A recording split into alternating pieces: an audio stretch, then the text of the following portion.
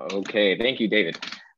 Yes, so I'm kind of in this little transition area where I was with Tree of Life Nursery. I feel I was always be with Tree of Life Nursery, but for the most part, yeah, I was there for the last 7 years until recently I've joined with the Catalina Island Conservancy. So I actually haven't started yet. I start on Thursday. I just moved it to the island this weekend. I just set up my internet, so I'm glad to see that that's working. But yeah, so I'm here in Avalon right now on Catalina, and I'm going to talk about today something really near and dear to my heart, which is the plants of Catalina Island. And yeah, so if anybody knows me previously, my background was in plant propagation. I went to get my master's. I think a lot of people in the native plant society world kind of know me from Dudley work at Tree of Life. And so there are Dudleys here on the islands, which I'll talk about. But I was really focused on propagation towards saving a lot of those species from the poaching. But my real focus was on how to grow rare plants. And so using horticulture and using propagation and some traditional, but also advanced methods to do so. So that's really what my job will be now at the Catalina Island Conservancy, where I am now the rare plant ecologist. And so, yeah, I start on Thursday, but that's Thursday. Today, I'm going to talk to you all about the plants of Catalina Island. And so this is a real fun presentation. So I'm really excited to present it to you all today. Let me share my screen here. Oh, I think if I go. Okay, can everybody see that in my screen right now? One person. You're good. Just see. Good? Yeah. Oh, good. I always like to check. Okay. Okay, so hide this. There we go. There, that's better. Okay, so we are going to talk about the plants of Catalina Island. I'm sure a lot of people probably coming to this talk today have been to Catalina, and a lot of you have fallen in love with it, know that it's a beautiful place, somewhere that you can really go on an awesome vacation, just right there off our coast on the mainland of California. So we're very lucky to have it. And we have some really, really cool, unique plants here on Catalina Island, some really rare, in fact, some of the rarest in North America here on this island and a few of the others in the Channel Islands. But Catalina is a very special place. You know, it's known as the island of romance. And I think it's really romantic for many people to come and visit, or like me, now move and work here. So with this presentation, I'm going to go over a lot of the natural history. So showing you kind of what happens when plants actually get to the island and how they evolve to be here, and some really unique phenomenon being in this isolated landmass. And I'll also go into some of the horticulture as well. So like I said, I was the former production manager at Tree of Life Nursery. So this is a large-scale native plant nursery focused on growing plants. They're celebrating 40, now we're into 41 years in that. So it was a really unique position and learned a lot. And so here I will start to bring some of those skills to my new job as the rare plant ecologist for the Catalina Island Conservancy. So I've now joined this team. There's a few of the Conservancy members here, where we went to try to really survey one of the rarest plants in North America, which I'll get into in a moment. So this is actually my second time moving to an island. I studied in my undergrad on an island, the big island of Hawaii. And so I studied island biogeography, but really my degree was in coastal resource and watershed management. So basically land management of the natural resources in and around on islands and coastal regions in general. So, but what I was really focused on too was picking up a skill set in plant tissue culture, which is a kind of advanced method of growing plants in test tubes. And in Hawaii, they were using it for a lot of really rare species that had their pollinators extinct. There was less than 10 less than 20 or so individuals in existence. And so that's a skill I really wanted to learn that eventually we're going to use here on the island, which I'll talk about in a moment. So I was just talking previously, that was asked before this presentation started, but how did I get into native plants? And really it started with this woman. This is my grandmother, Donna Alison, Donna Bollard, and she and her family and our family have been coming here for generations. So this is my great grandparents and my grandmother there here on Catalina with their boat, the Doja. I think my aunt is in Catalina. In here. Oh. I think if we can mute, there you go. Yeah, I think my aunt's in this feed too. So thank you for sharing these photos with me. But yeah, so my family's been coming to Catalina for quite some time as boaters and as nature lovers as well. And so as my grandparents then, that more recent generation also came to the island with their boat. This is Sonrisa. I think this is near Moonstone Cove. And then now with my boat, the SV Californica. So I like talking to plant groups like this that appreciate that weird name on the back of my boat, but yeah, celebrating the plants of California. And so we've been Conservancy members for many generations. So I actually have some of their old Conservancy Burgees, and I've been lucky then to add my own here on the right. Okay, so what are the Channel Islands? So we know that Catalina is just one of those islands within the Channel Island chain. So we have about 8 islands here on just off the coast that we consider the Channel Islands. We know the Channel Islands, well, all of you in this group at the South Coast chapter, have those northern Channel Islands just not that far off your coast, and you can see Catalina as well. But these are islands that have formed off California, and it's part of a chain with the islands of California, which I also a lot of us include up in San Francisco, all the way down, and even into Baja as well. There's some really rare, unique islands down there, and they have a lot of these rare species. And some of them that also occur on the Channel Islands that we have here, just off the coast of the U.S. Channel Islands of California. And so I'll also go into the island biogeography. Like I said, how do plants get to the island? And then what happens once they've actually made it here, and how they have evolved, and some of these really interesting phenomenon that occur in their evolution and their adaptations in this isolation. So after I go through that, I'll also go over different habitat types you'll see on the island here. And then we'll do something real fun. We're gonna go on a virtual sailing. I'll take you all on my sailboat, the SV Californica, and we'll go explore Catalina together. So we'll go ashore. Class right now, live. Oh, ask it there. Oh, there we go.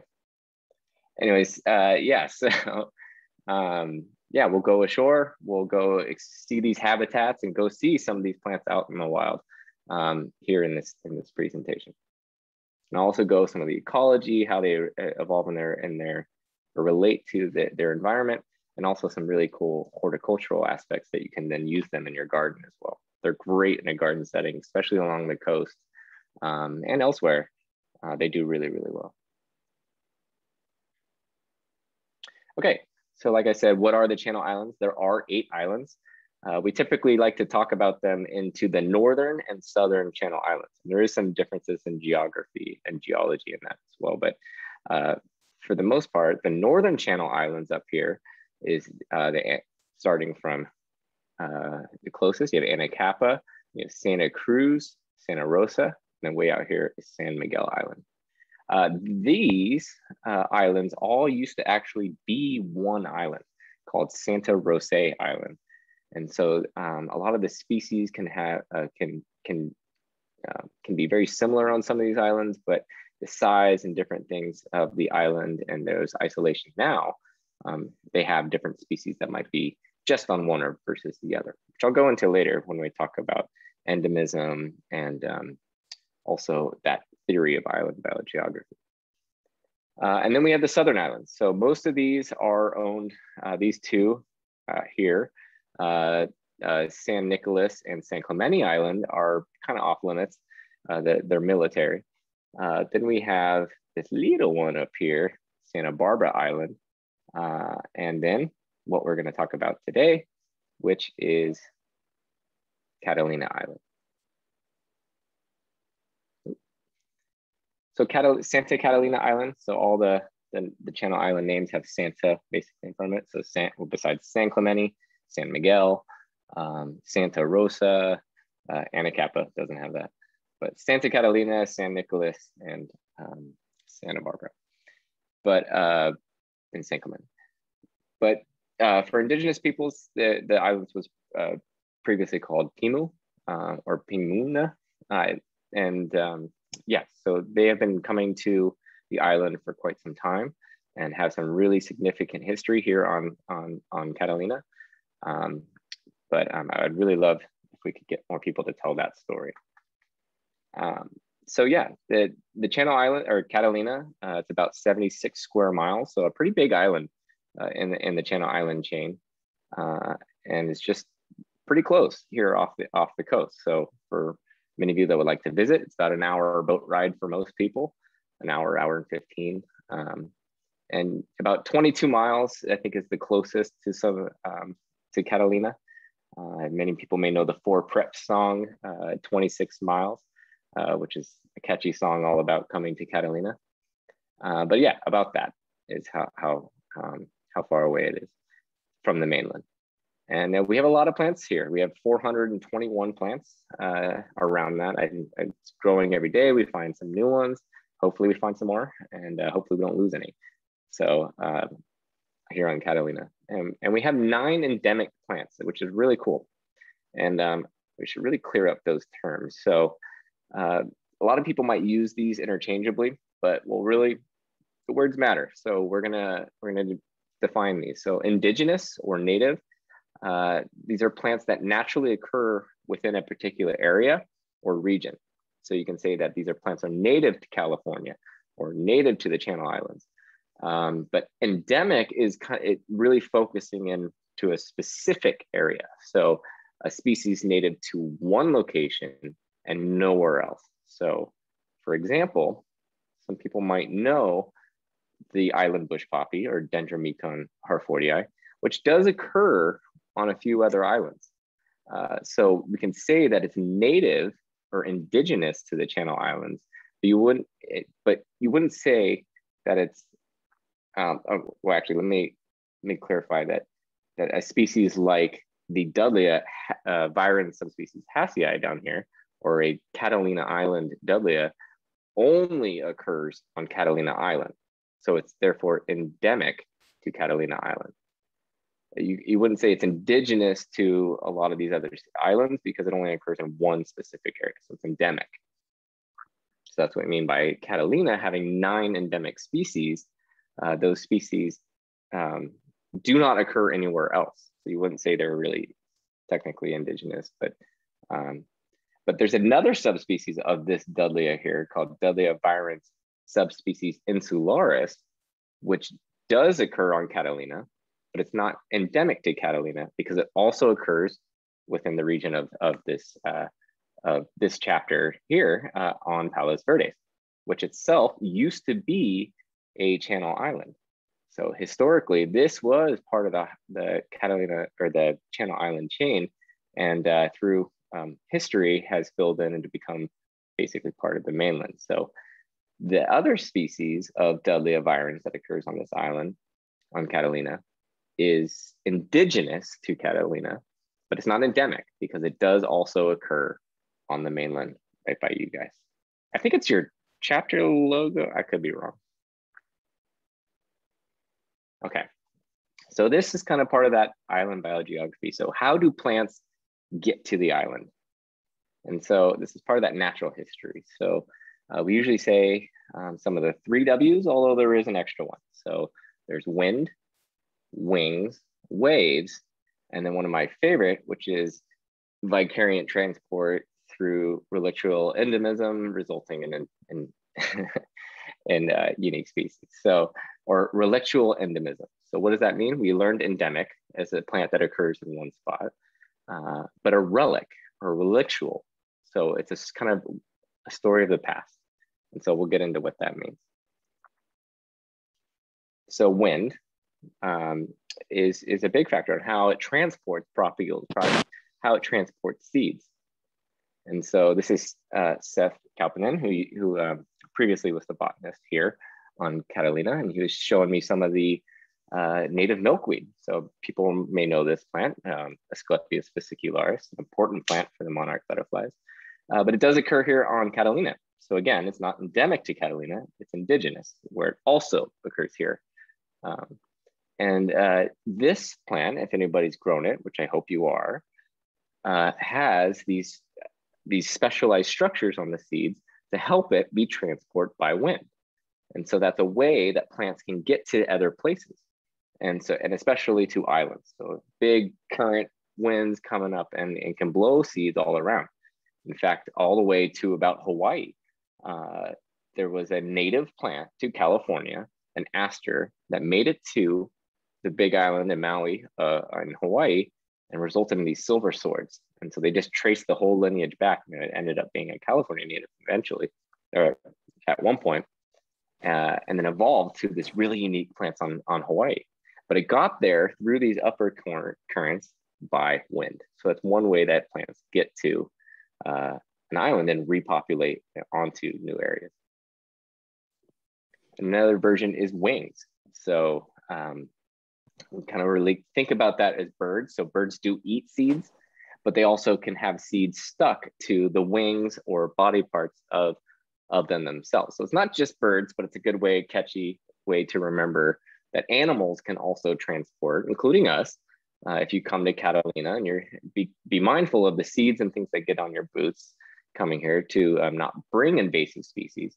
But that's really how seeds like to transport. So they are stuck in the ground, they're rooted, and they will use the energy of other mechanisms to transport seed and basically transport propagules to the next generation to then survive. So they use animals to actually do that, whether through the gut of the plant or of the animal, and then transport it as it flies or moves and walks to different areas, or just stuck on their body, just like Dakota, the nursery dog here. So this is Dakota at Tree of Life Nursery, a very famous dog, smartest dog in the world that I've ever met. Speaks 3 languages, speaks Spanish, English, and dog. But this Dakota has this beautiful hair, and all the time he would come into the nursery with seeds stuck to him. And it's just, there's a perfect example of how these plants have adapted and evolved to use the energy and trick, basically, Dakota to spread future generations of that plant elsewhere and expand that population. Another example is waves. So we just had a big storm here, and a lot of seeds in the watersheds and anywhere around from the mainland can then get washed out and make its way out through these currents in the ocean to then land on the islands or new areas. And it could go from inner island or any other areas. And so a lot of plants will evolve to float the seed and the sperm and all the parts of a seed with a little baby plant in there that could then make it and live in a new area. So a perfect example that a lot of people may know are coconuts and how coconuts float, but every coconut is a seed. As you can see over here, just it's a very big seed. And we use a lot of that energizing milk and meat of that seed, but so does the plant. The plant uses that all, and once it lands, it then will then grow and help that plant then set its own roots and sort of establish as it moves into the future. And so that's just for seeds, but also cuttings as well, or plant parts. And I think I was anchored, I think this was around White's Landing, and noticed something floating in there that looked like plants. And I thought it was a weird looking seaweed. And when I got a little closer, I started to realize that it was Dudleya. And so it had fallen maybe off a cliff through erosion in a storm, but there it is, and it's floating. And those, the succulent, so and easily kind of root from cuttings. And so this could then float around and land ashore, and theoretically, and then become a new plant established, and then put out seeds once it has, and then a new population of that plant can then start to thrive. And so I was at Cat Harbor on the backside of the island, and saw this big kind of log looking thing that had washed ashore at the real calm anchorage in there in that kind of estuary area, or the salt marsh. And went ashore and saw this and picked it up, and sure enough, it was the codex of a Dudleya, a pretty sizable one. But you can see the living part still, the meristem here, still able to, still alive, with a lot of stored energy here in the body of the plant. And from that, it's been able to use that energy and then actually started to push out brand new roots as it was ashore. And so this was likely the Dudleya viron subspecies insularis, which you have on the mainland. Whether it came from the mainland, I don't know, but likely came from areas around on the backside of the island here.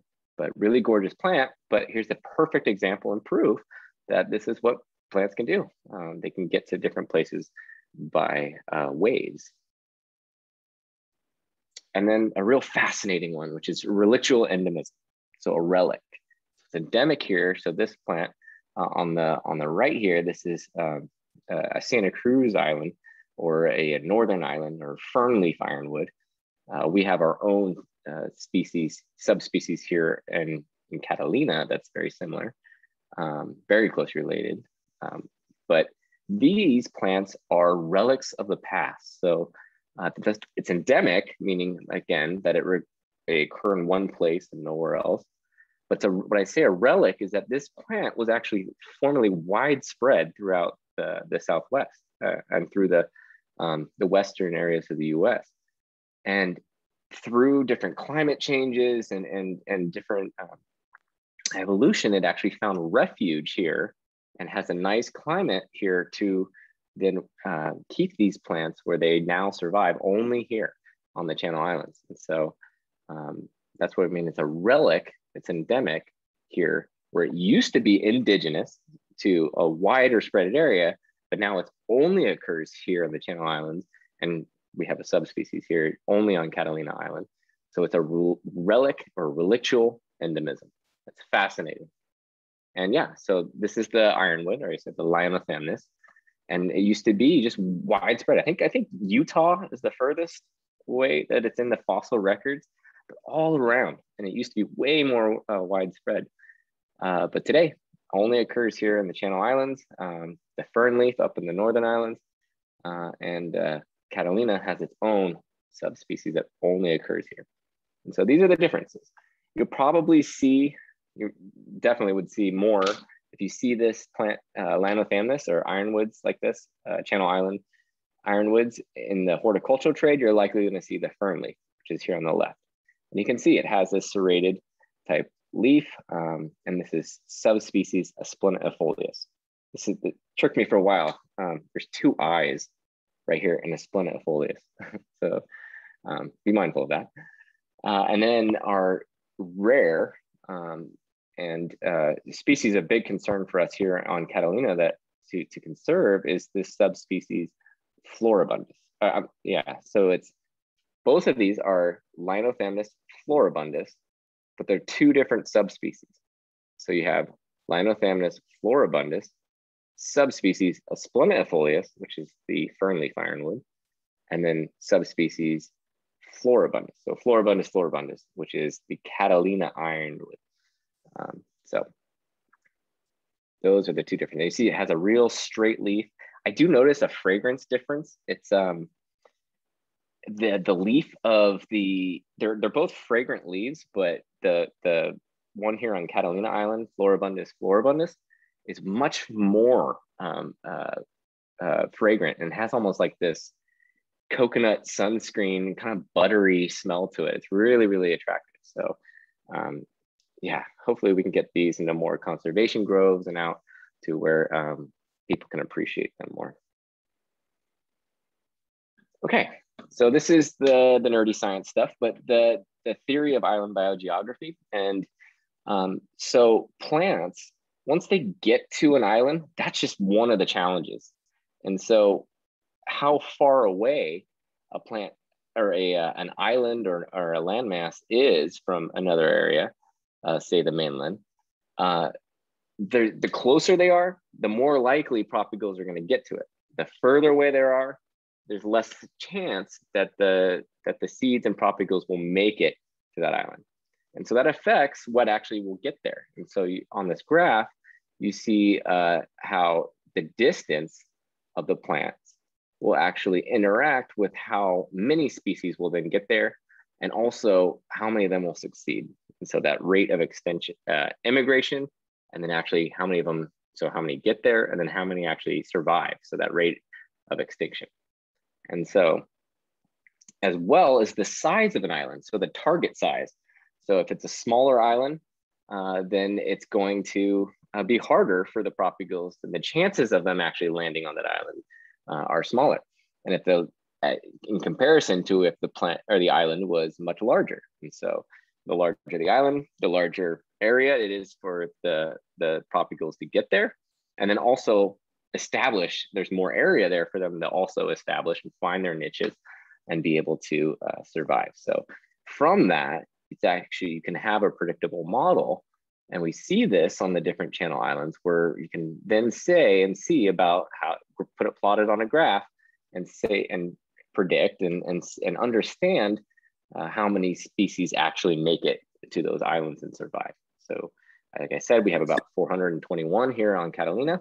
And so that fits pretty well within this model. Third, after a long status quo.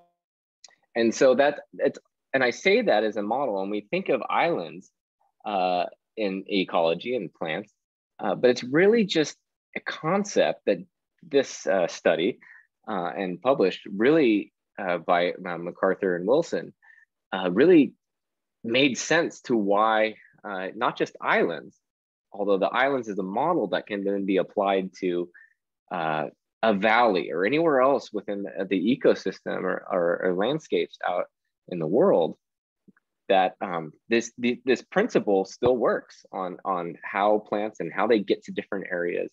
It doesn't have to just be an island. It could just be how they populate and find different areas of suitable habitat. Okay, so some of the really cool phenomenons of ecology and evolution of not just plants, but animals when they get to the islands. So you're isolated on this landmass, right?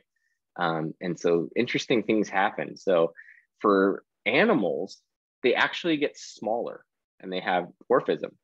And so we see that with our island fox, that actually is about, I think, about the third the size of some of our mainland foxes.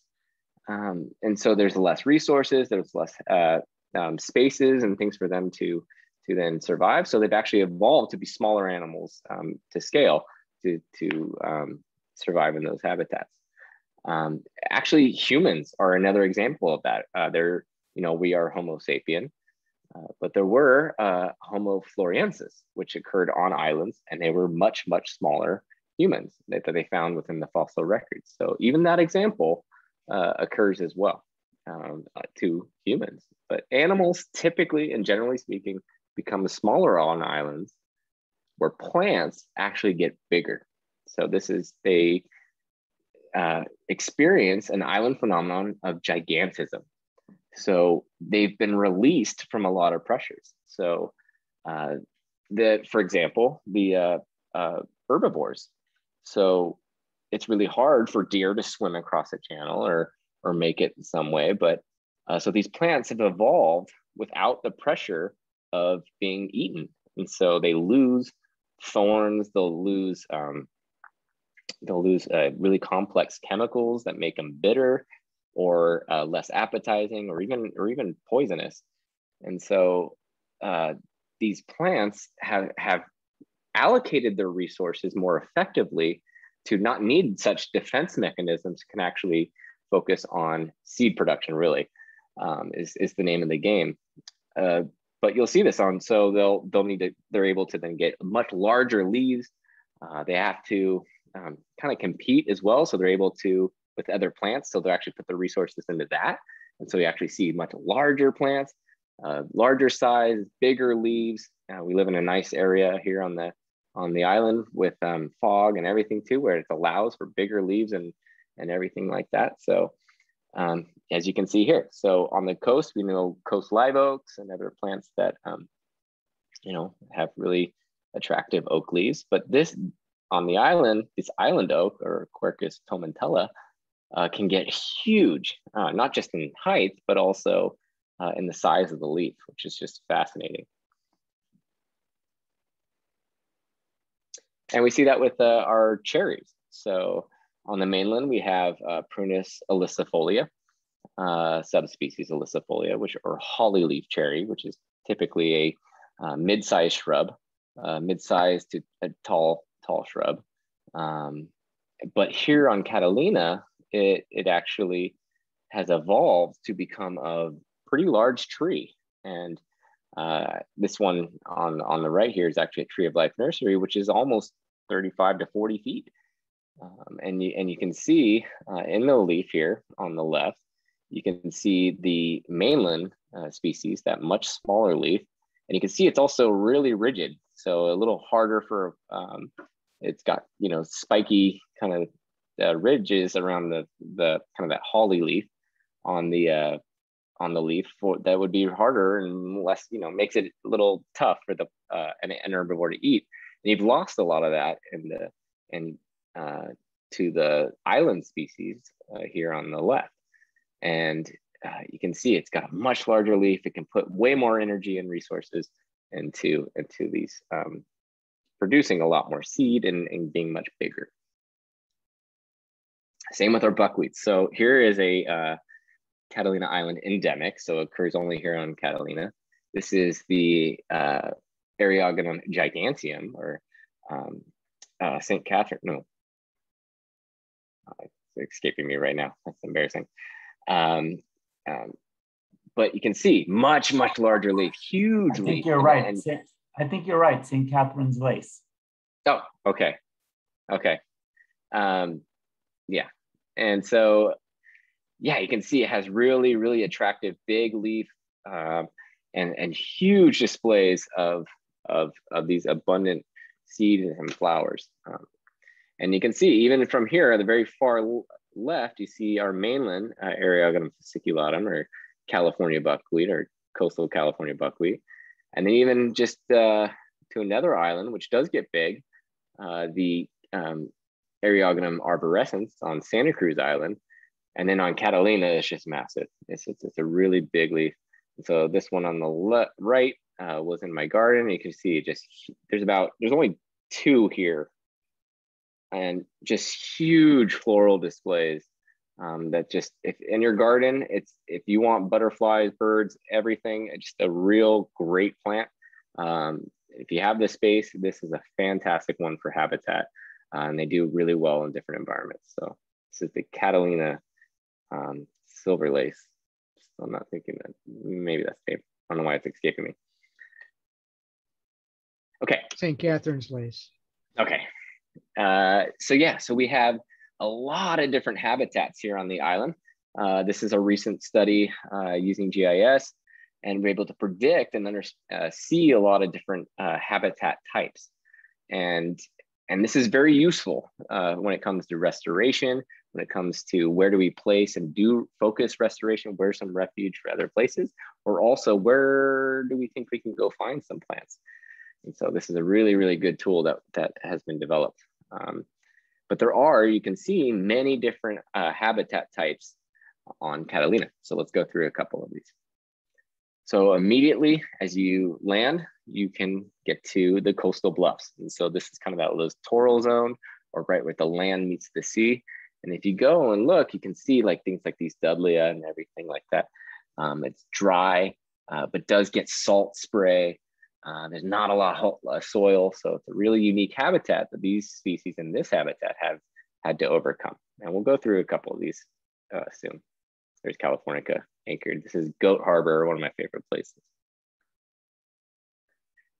And then coastal sage scrub. So we have coastal sage scrub on the mainland as well. And so we have species like Encelia californica, or the coastal sunflower. I love plants that have californica, that boat name in it. But so this is also sometimes called island sage scrub here on Catalina, because we do have a lot of different species as well that occur just on the island. So it is a little bit more apropos to call it an island sage scrub.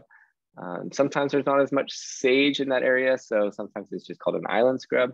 But for the most part, it's the same general type of habitat niche here on the island. And then coastal grasslands. Man, these are really getting beat up with some of the herbivores that non-native herbivores that we have here on the island.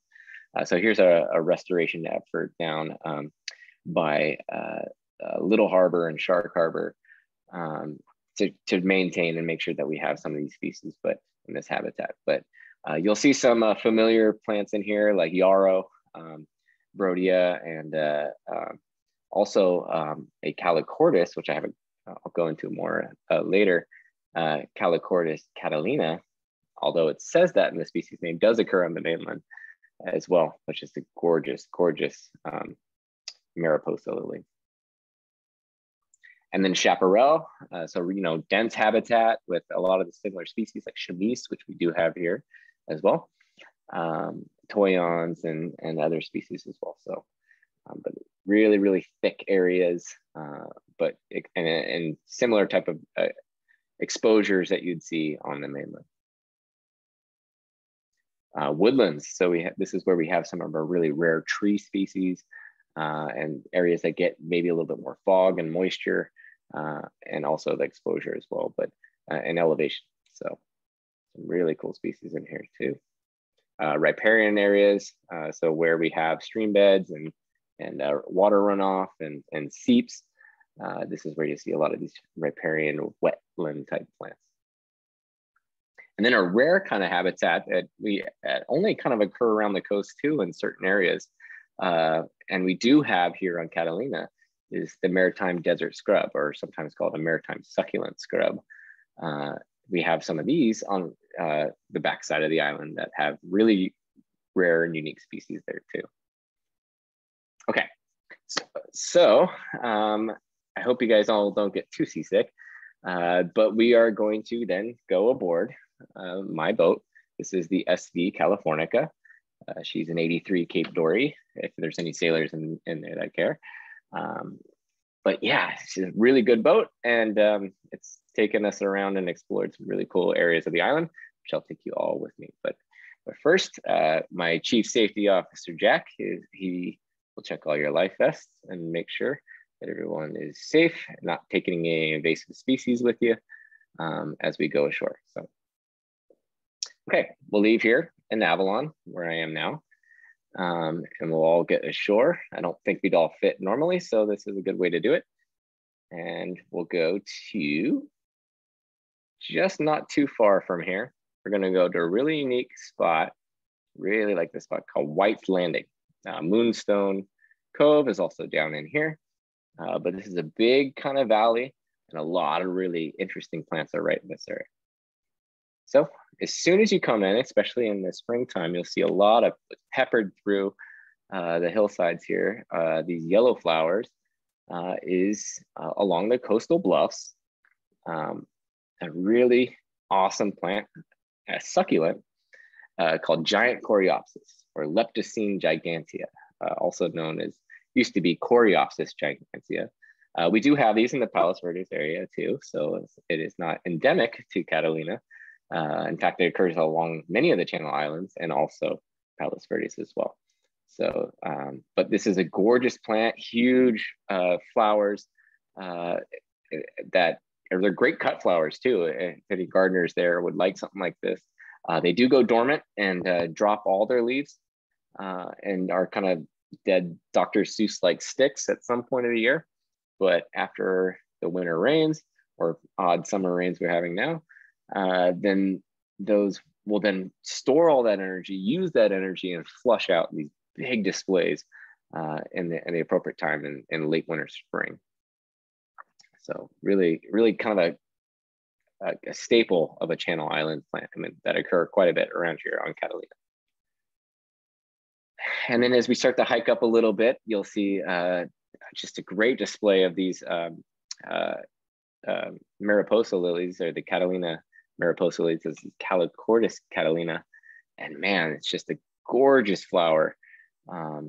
These do, like I said, these do occur on the mainland as well, but it's the one you'll see here on Catalina. As you go up a little higher, you see a lot of the poppies, right? But this was interesting. You kind of are in a grassland here, native grassland. But this is actually a different species of poppy. So we know a Schultzia californica, real orange, but you can see these is kind of a yellowish. They do have a little orange to them too, but they can have a little variation. This is an island poppy, or a Schultzia ramosa. And you can see kind of a little difference in the leaf shape here too, but real attractive type of poppy that occur on the islands that we have here in Catalina. This is a great plant and really exhibiting some of that island gigantism. This is the Channel Islands silver lotus. Or the Aquaspon acergentiflora variety argenteus. And this, you can see, much larger bird foot type leaf, bigger lotus-like puff inflorescence, all there, like this yellow and kind of mature to the orange and red as they grow. Stays like a ground cover, so in the wild it likes to hug and around rocks, and so it's great in sunnier kind of rock gardens or along paths. So really great plant. It does occur on a few other islands, even down into Baja as well. But this is one I love. We started growing a lot more at Tree of Life. That became real popular, and so I hope to see this more in the trade. Okay, as we get up a little higher, up towards some of the woodlands here, you'll see these really big Prunus ilicifolia, although this is the Prunus ilicifolia lyonia, or the, taking a break real quick, but so that the Channel Catalina Island cherry. And so this is Prunus ilicifolia subspecies lyonii. It is a cherry, so it does have a great edible type of cherries, but the flowers are really cool. These inflorescence, they have these spikes of them that swallowtail butterflies really like. A lot of butterflies like this plant. Native bees as well. So great bird habitat plant if you want something much taller, but also gives you a lot of resources for native pollinators as well, butterflies and other insects as well. But you can see they can just land here and go crazy. I can hear when I was walking up to take this photo, just buzzing like crazy all around it. And it's attractive. So yeah, once those are pollinated, then they go to an edible fruit, which I have seen in fox scat here. So it is a food and resource for the native animals here. And it's kind of in those transitional zones too, with the chaparral, but also in and around the woodlands, you see a manzanita. And this manzanita occurs here on Catalina. This is Arctostaphylos Catalina, and it's a really attractive manzanita, and it's one that doesn't get too tall, but you can see it has great shaped leaves, good structure to it, nice interesting color. I just need to get a photo to share with you all once it's in flower. So manzanita is also known as a little apple. You can really see in these bell-shaped like flowers in the winter. So you have winter interest there that then go to this real like apple like seed. So that's great for a food source as well for herbivores or foxes, other animals, birds as well. So really great plant. And then the iconic, everybody wants this plant in their garden. This is the island bush poppy, or Dendromecon harfortii. So we have Dendromecon rigida on the mainland. And then here in the Channel Islands and here on Catalina, we have this one, which gets much bigger leaf, bigger flower. So again, that island gigantism. And this plant really, it's really difficult in the garden just because it needs to be the right place and really to be left alone. So plant it the right time of year, and like really at my place in Dana Point, so coastal, I really want to be coastal too, where I was previously living. I established them planting only in the fall. Luckily I had a good rainier winter that year, and then I never touched it again. And just on a nice slope, kind of as I saw it on the islands, try to mimic that type of habitat. So it got a lot of drainage, everything like that. And this plant just thrived, bloomed almost year round. So there's some tips there for people that have probably lost a Dendromecon, because yeah, it's not really a beginner plant and horticulturally, but if you can get it, it's an excellent addition to this type of garden. And this is up in White's Landing as well, where we still are. This is within this little secluded area. And just the biodiversity here is just incredible. And so this is actually a contained area to keep out some of the herbivores. So we have non-native deer here that are just damaging the island like crazy because the plants did not evolve with those deer. And so there's a lot of effort to conserve these plants and save these plants that it's just a really big challenge unless some management happens with the deer themselves. So, but here is an example of what you see when that deer has been excluded from an area. So this is an enclosure, and you see just some really rare plants just thriving through here. You can see some the Dendromecon back here, some toyon, mainland species, some island ironwoods and cherries, and then some really cool plants we're going to talk about right here, like the fragrant pitcher sage. So this is in the sage family. This is Lepicinia fragrans. So as that species name and common name, it's a really fragrant sage, big leaf. So again, that gigantism, and these beautiful bell-shaped flowers. So fantastic one in the garden, kind of a mid-sized shrub, likes a bit of shade, can handle some partial sun as well, but mainly just around the coast. But this fuzziness too is just a way that it seems to also really like some fog. So again, a coastal plant, but a really good one, pollinated by, you can see bumblebees and smaller native bees that will be able to get in there. Hummingbirds as well really like them. And this rare one, Catalina nightshade, the Solanum wallacei, really rare plant. There's a lot of effort that we're going to go through to be able to conserve this plant, but luckily it's actually pretty easy to grow. It's having some issues in habitat that we need to conserve. So, but you can see really big flowers, big leaves. So again, some of that gigantism, and like you'd see with like the chaparral nightshade on the mainland. Okay, so we're going to leave White's Landing, and we're now going to go to, I cut a little head, to Goat Harbor. And so this is one of my favorite anchorages in here. So again, as soon as you come ashore, this is where we're really going to see a really cool plant. This real silvery leaf here, and some of this snapdragons here. This is a great place to see these two plants that are endemics of Catalina Island. Oh, actually, I don't think the snapdragon is somewhere else. But this is the Catalina silver lace. This is Constantia navinii. It used to be Areophyllum navinii, but you see it has really kind of Dusty Miller-like look to it.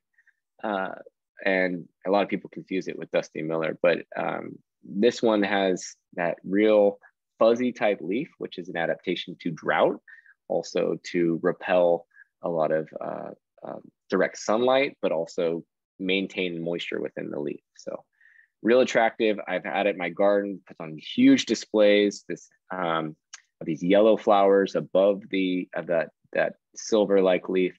I even took a photo here a few years ago of it like acting as an epiphyte. So seeds found it here in Avalon in this Canary Island palm, and just actually was really attractive. So I tried to mimic this at my house by throwing seed up into some palms that existed there, but it just didn't take, but it's fine. Maybe some insects and birds ate them, the seeds, but still really cool plant, and shows how like they cling and find small bits of soil on a coastal bluff. Did the same thing here in this Canary Island palm. And then the island snapdragon. I love this plant. This is Gambelia, used to be Galvesia speciosa. Great hummingbird plant. They can come in and get to the nectar within here. You can see it almost has like these dragon eggs as the fruits start to form. These also really like to hang out along the coastal bluffs. And you'll see different variations of them. So a lot of times you'll see them with a waxy green leaf, although they do have fuzzy green leaves. So there's some phenotypic differences that you'll see around on the island. Sometimes you'll see them occurring in the exact same spot, but it's just some genetics there and some expression of it. And we've actually at Tree of Life introduced Galvesia firecracker, which has a more fuzzier type leaf to it. Great plant, a little bit more compact too, and not so much of a vining type shrub. And recently there was some of the Conservancy members shared a white flowering one, although it's a little more than white. It seems like more of like a moon color. So Tree of Life just introduced this as moonstone, as a cultivar. It stays actually not as tall too, a little bit smaller leaf, but has this real attractive moon color to it. So we gave homage to not only Moonstone Cove and Moonstone Beach, but also to those glass bottom boats named Moonstone. So seemed apropos to have that as a cultivar name. You see a lot of the Catalina Island live forever, or the Dudleya viron subspecies Hassii on this side of the island, which is more the one facing the mainland, where you'll see the Insularis more on the backside. But you can see it has a lot of variation to it. And so not only is it kind of stubby in some ways, especially in more drought, but also can have much larger type leaves and structure to them. But these are all Hassii. And they occur within the coastal bluff region. Okay, we're gonna hike up just a little bit higher up into the chaparral. And we see a lot of this. This is another Catalina endemic. This is Catalina perfume. It's also known as evergreen currant, although I really like the common name Catalina perfume, so I will use that and hopefully change more people to say it, because it has a really, really sweet, fragrant leaf that if you crush up and smell, it's just phenomenal. So I really like that name, Catalina perfume. But it is called evergreen currant. So most of the ribes go dormant. And so they will lose all their leaves. And just real quick, the ribes that have thorns are called gooseberries, and those that do not are called currants. So you have chaparral currants like ribes indicorum or malvaceum, or sanguinium. Those all will lose their leaves and have seasonality to them. But here in Catalina, we have this species of evergreen currant, and it's a fantastic shrub, low shrub that kind of arches underneath. It's great under oaks and other plants, likes shade, and it also gets this really attractive maroon flowers to them. And those flowers, once pollinated, will have a berry that's really great for birds and other animals as well to eat. And this is an awesome plant, another one of concern for the Conservancy that we want to manage. But this is the California rock flower, or Chrysosoma californica, Chrysosoma, however you want to say it. But this is a really, really great plant, really rare, and occurs here on Catalina. And I believe there is a small population on Palos Verdes as well. The gorgeous flower, it's just real attractive and interesting seed shape as well.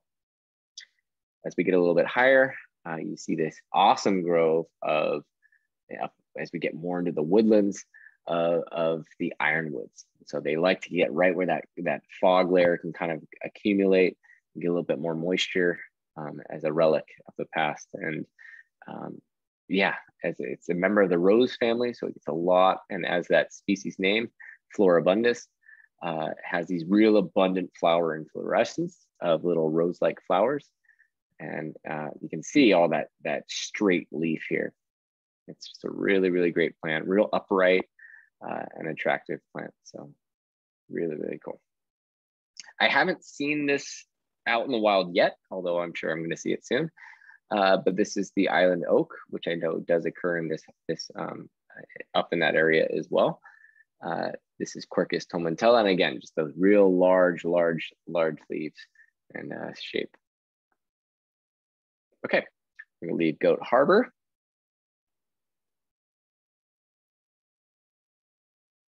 And go to Bird Rock. So an island off of an island. I bring up this Bird Rock. So we're over at the isthmus now. You can see just the short walk towards both sides of the island, which is what the geographic feature of an isthmus is. And you see Cat Harbor back here and Isthmus Cove, or typically called in the city of Two Harbor right here, or area of that. And then right off, you'll see this is called Bird Rock. And Bird Rock is actually a refuge for a plant. So you can see here it is, just a small little island with a little patch of green there, and a lot of birds that like to, and so they use it as a nesting habitat. So it's a really important place for that. But this is refuge for the Malva rosa. And so this is a subspecies that we have here on Catalina that's in trouble. This is the Lavatera acergentiflora, subspecies glabra. And it's a real attractive member of the hibiscus family. But when I say that it's kind of trapped on this island or found refuge here, is because of those non-native ungulates. So those hooved animals like deer, goats, and sheep. And then we've gotten rid of everything but the deer and the bison. But the deer are really a problem that have caused that this plant can now only exist where those deer can't get to. So I'm glad it's there. There's a lot of effort to conserve the plant here within the Conservancy, and we'll continue to do so. But you can just see it's a real attractive plant, real fast growing too, if you wanted it in your garden. Huge leaf type like hibiscus, native hibiscus. Okay, we'll leave here, go around to, let me do that. Just, no, never mind. To the backside of the island at Little Harbor. So this is one of my favorite places if you can get there. There's a swell and a reef and all through here. So it's really hard, it's a really small area. So only a couple boats can fit in there, but if you can, and the swell's not too big, it's really worth it. So this is one of the best campsites on the island too. Backside, I love it because you get sunsets over the ocean, which is just not to be taken for granted. And so Jack came ashore. He has to be tied up because it's really important that people tie and keep their dogs on leash, because this is where you see nesting habitat for these snowy plovers. And so they do occur around here, so be careful. And in this area, they're kind of cryptic, but they enjoy the areas where, and they nest and lay their eggs where we want to be too, which is right in sunny beaches of California. So these birds are kind of in trouble. So just be mindful, and then keep your dogs on leash. But it's also a great place here in Little Harbor to see this little patch of a really rare plant that it does occur on the mainland as well, and it's rare here on Catalina, where there's only a couple spots, and Little Harbor is one of them. This is a really interesting cactus. So part of that that rare maritime succulent scrub or maritime desert scrub, you have the golden cirrus. And this is just really cool plant I've had in my garden, where it's just like, right, especially in the winter time, if you get a little bit of dew and that longer type of light that comes in the morning and afternoon, just make these plants just glow. It's a real golden light glow. And so this is Pajero-Cactus emerii, named after a botanist. But you can see it has a lot of really small spines and interesting arching habitat shape. and that nice gold color. Along the beach there, you also had the sand verbena.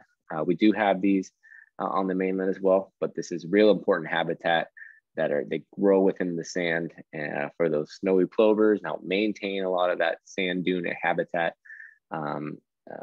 So really, but also a great pollinator plant for that beach environment. Okay.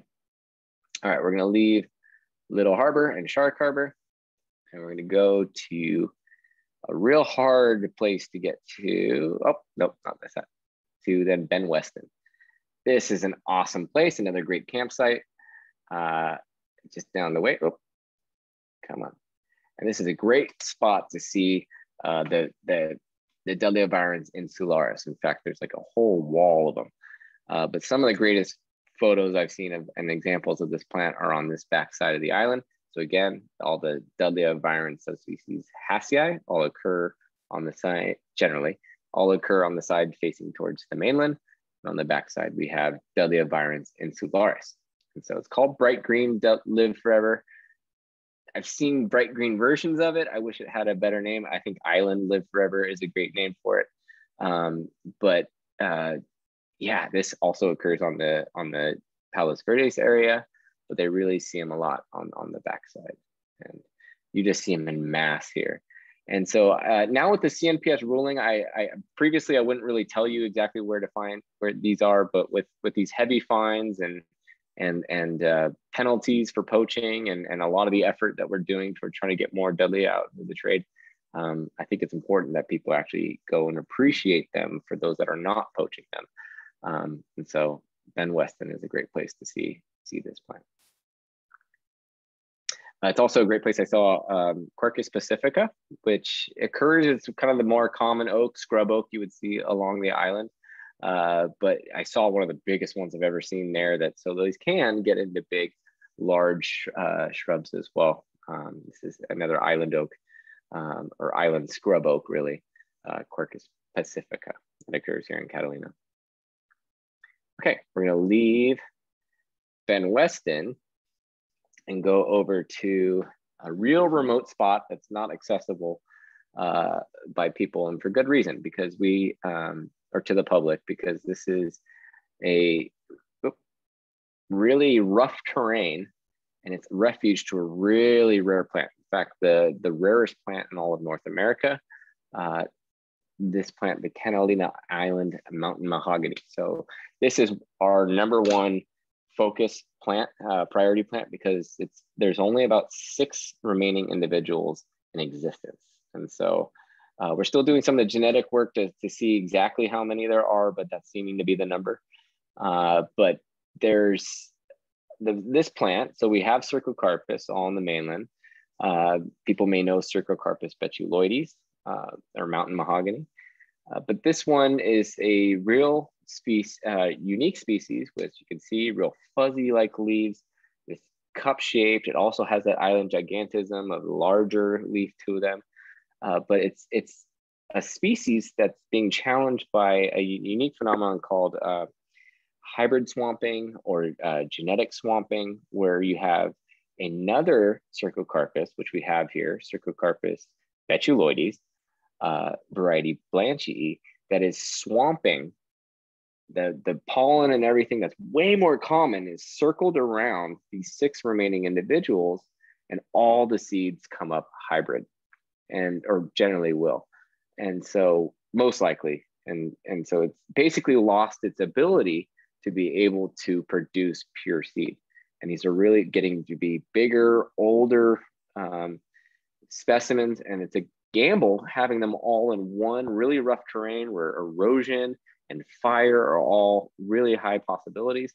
We could lose this plant overnight. So without being able to grow them from seed, and then also the added challenge, as I've tried it at the nursery and many other people have tried cuttings, they're very unsuccessful.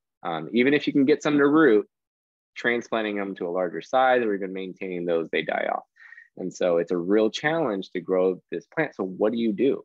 And so that's some of the things that with my background in plant tissue culture, that we're going to bring in as well as another tool in the tool belt to try and grow more of these plants to have more chances for them not to go extinct. And so you can see this is just a really cool, attractive plant. It could be a great plant in the garden, but just a unique plant we don't want to lose because extinction is forever. And you can see a lot of those fruits coming off of them, but every one of those is most likely hybrids. And so what is plant tissue culture? It's a method of propagation where we're taking cuttings and trying to grow those plants. It's basically growing plants in test tubes. So we've removed all the environmental stressors, giving the plant everything it needs, all the sugars, all the nutrients, all the hormones, all the vitamins and the perfect growing conditions to then have a real gentle environment, safe refuge for those plants, those little cuttings, micro cuttings, to then grow, root, and produce new cuttings. And then we can take cuttings off of those cuttings and have exponential numbers of individual cuttings and individual plants, which every one of those would be another chance that that plant does not go extinct. And so that's a method we're trying to bring here to the island, and we'll do here as part of the work that I'll do here in Catalina. So, all right, we circumnavigated the entire island. We made it back to Avalon, and I hope you all come to the new trailhead. You'll follow me up there after our sail. You guys all have your sea legs now. The trailhead is a great place. It's a nice new place here in Avalon, where you can get your permits to go hiking, gift shop, and also Toy On Grill, a nice restaurant and bar. And we'll cheers to our stories with a nice prickly pear margarita. And yes, they're actually really good. I just had one and I had to take a photo and have it as kind of our lasting spot with a great overlook over to Avalon. And yeah. So if you guys want to follow me, I do have a YouTube channel where I do go ashore with my boat, Californica. If you'd like to follow along there, you can follow us on Instagram and also on YouTube, where I'll go to different anchorages, not just the islands. I'll also go to the coast and different areas around and describe the plants and animals that I see on those areas. Also, quick plug, this Friday, the Catalina Island Conservancy is having a symposium where there will be a lot of the Conservancy members and researchers and managers that will then be displaying and rolling out all the type of conservation that occurs here on the island. It is available over Zoom as well, or I'm not sure if it's Zoom, but it is available towards remotely. So if you want to just chime in, you can do that as well, or you can meet us in person at the Aquarium of the Pacific in Long Beach. That is this Friday. I'll put a link in the chat in just a moment. But without further ado, yes, I thank you all for joining me on this circumnavigation and exploration of the plants of Catalina Island. Thanks, Kevin. That was a great talk. And I love the way you broke the boat in there and everything. I'm just going to look through the chat here and see if there's any questions. While I'm doing that, if anybody has any questions. So wait, let's see. Here's one.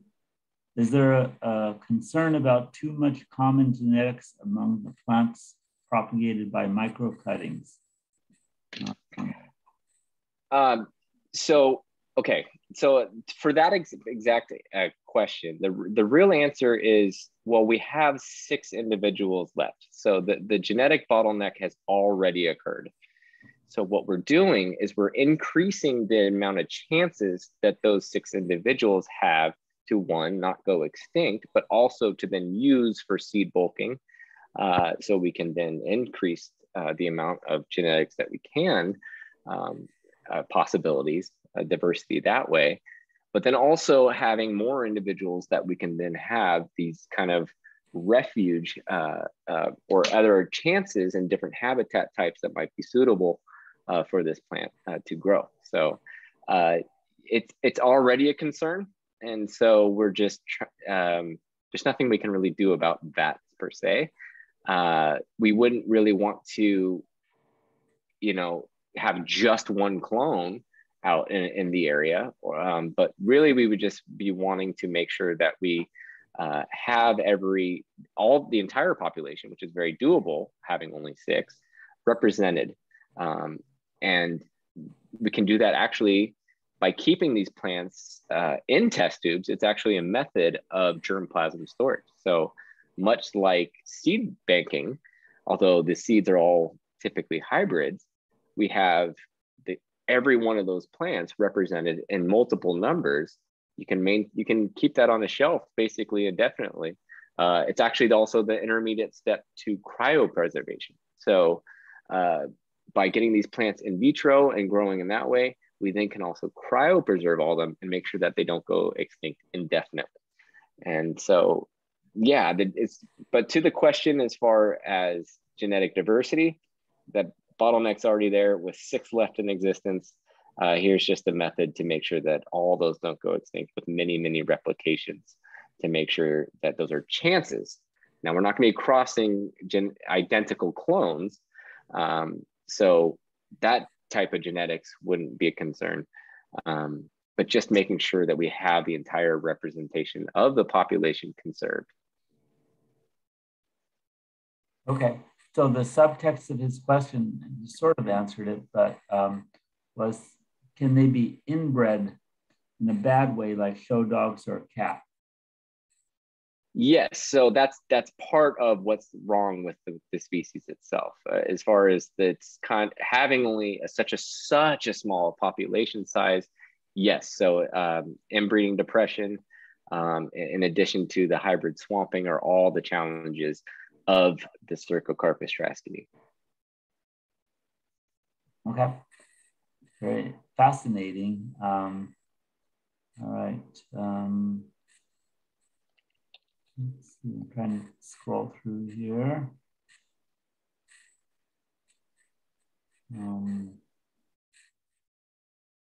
While I'm doing this, I just put the symposium link in the chat. If anybody wants to see more of not just what we're doing with conservation of plants, but also wildlife and much, much more with the Conservancy, that's there in that link. And it's remote too, if you can't make it to the actual aquarium, which is always really fun. So you got a lot of compliments.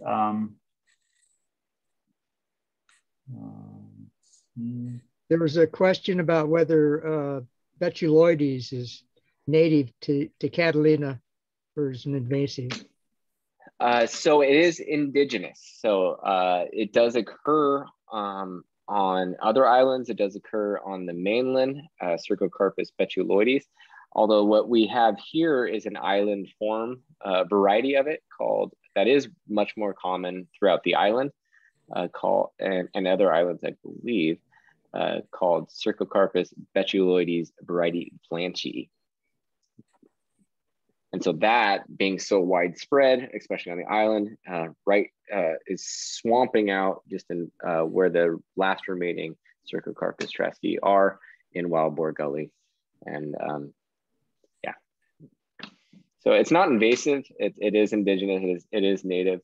But I don't want to demonize that plant at all. It is not. We don't know what's really going on with this interaction and the hybridization. All we know is that with 6 individuals left, extinction is forever. So we are going to make sure that it does not go extinct and be able to conserve it. But the hybridization is a problem for straight species Trasky to it not be Trasky anymore. But we don't know what's going on there. There might be some hybridization. We might see some drift. Maybe a new species evolving. I don't know. That's all things that we as scientists have to look into and discuss and study. Somebody asked what the difference was between island sage scrub and coastal sage scrub. The composition of the species. So the coastal sage scrub that we typically would think of on the mainland is kind of that general coastal sage scrub, although you do have similar species. And so you have like Encelia californica, Salvia mellifera, some black sage, depending on where you are on the coast. So it's just because it occurs here on the island, and some of the species you would typically see didn't make it to the island, and their niche has been filled in by a species that occurs maybe only on the island. So it is a little bit different, small differences in some of the habitat, microclimates, but it is a very similar composition of plants, but there is differences being here on the island. So really it's just about the composition. Okay, that's a good answer. If anybody in the audience has questions, feel free to unmute yourself at this point and ask your question. Oh, this is Linda Gonzalez. I just wanted to thank you for acknowledging the Tongva and Pimu Island. Oh, good. Well, thank you.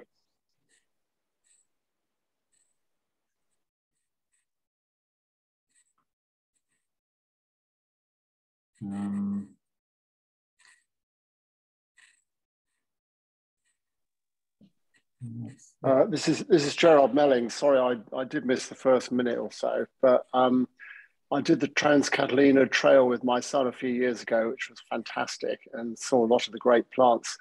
I just missed, Kevin, what your connection was with Tree of Life, and if we wanted to get any of these plants, is that one of the best places to go and look for them? Absolutely. So, so I was the production manager at Tree of Life for the last 7 years, and I just made the transition to Catalina this weekend. And my first day with the Conservancy is Thursday. But yeah, no, Tree of Life is the best place, especially to get Channel Islands plants. That's kind of been partly as a grower. The question as a grower is always, what do you grow and how many? But for me, my love for the Channel Islands and for Catalina and a lot of Dudleya too. Those are the best places. What a lot I grew there, and so yeah, it's a great place to get those plants. Some really unique ones, and ones we're trying to get more into the horticultural trade as well. So actually, also here at Catalina Island Conservancy in Middle Ranch, we have the Ackerman Nursery. It is a native plant nursery, and we are always looking for volunteers if you are out here on the island. But you can also purchase plants as well. So plants that have been grown, a lot of it's grown for restoration and conservation, but it's also open to the public. And so you can get some of those nice Catalina Island plants as well. This is a good time for me to remind everybody that starting tomorrow, we're having our plant sale. And some of these plants will be available because they are also found on the peninsula. And they're native to the peninsula, obviously not the endemics, but some of them, certainly the Dudleyas, I believe will have some of those. So I encourage everybody to check out the link for that. And of course, again, we need volunteers for that. Also, your Catalina Island Symposium, I'm sure will be a great program. I also, in the chat, I was reminded, not to mention my announcements at the beginning, that next month will be the CNPS Conservation Conference in San Jose. There was a song about that as well, although Catalina Island is closer, it's more beautiful, and it's certainly more romantic than San Jose. But nevertheless, the CNPS... If anybody does go to that, I'll see you there, because I will be giving a talk on Dudleya and the representation of the work that I was done at Tree of Life, and we'll continue. If you didn't have enough reason before, the opportunity to actually meet Kevin, Alison in person will be worth your trip to San Jose. So, all right, any other questions from the floor? I appreciate we had a really great turnout tonight. We had, at one point I saw 42 people, so that was great. And I think in the newsletter I mentioned that we're hoping that we'll be able to put together a field trip to Catalina about 4 years ago, 5, something like that. We had a chapter field trip to Catalina. And we got on a bus and drove around with, I believe it was with Peter. And it rained that day. It was in April, I believe. but it actually rained that day a lot. So we had to kind of change our itinerary around, but nevertheless, we had a fabulous trip. So once you get your, once you learn the ropes over there, we'll get in touch, Kevin, and we'll work on a field trip in the spring. I look forward to it. Yeah, we'll stay in touch. All right. Well, all right. Everybody, I think Brett could stop the recording, and then if anybody has any questions, they don't want to be recorded, they could hear that. Brent